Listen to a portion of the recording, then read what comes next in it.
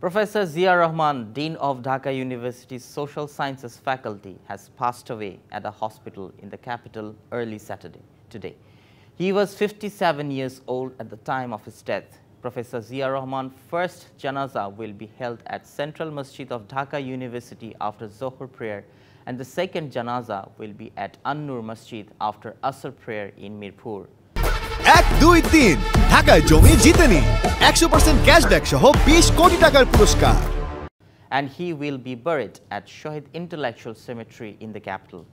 Professor Dr. Zia Rahman was also founding chairman of Criminology Department in Dhaka University. He lived in Shohid Munir Chaudhary Bhavan of Dhaka University campus. However, Dr. Zia involved with Teachers Association and served for various administrative positions in Dhaka University.